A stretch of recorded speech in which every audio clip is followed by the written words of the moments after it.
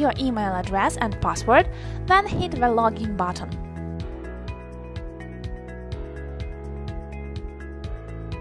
Go to the menu panel in the upper left corner of your personal area and choose the Personal Area Password option from the drop-down menu. Enter your current password, then type in and repeat the new one. Press the Change Password button.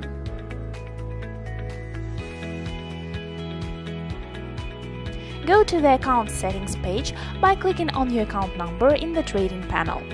Scroll down to the bottom of the page, click on the Create New and press the Generate Password button. Please note that you won't be able to log in with your old password once the changes are applied. That's it. You will see your new password in the account information block.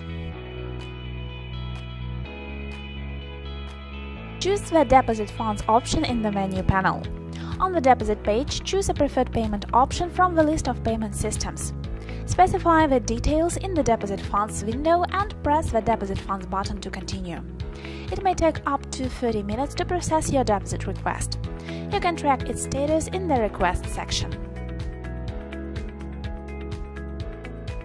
Choose the Trading Platform option in the menu panel.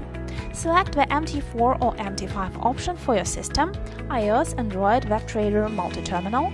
Open the downloaded setup file and follow the instructions to complete the standard installation process.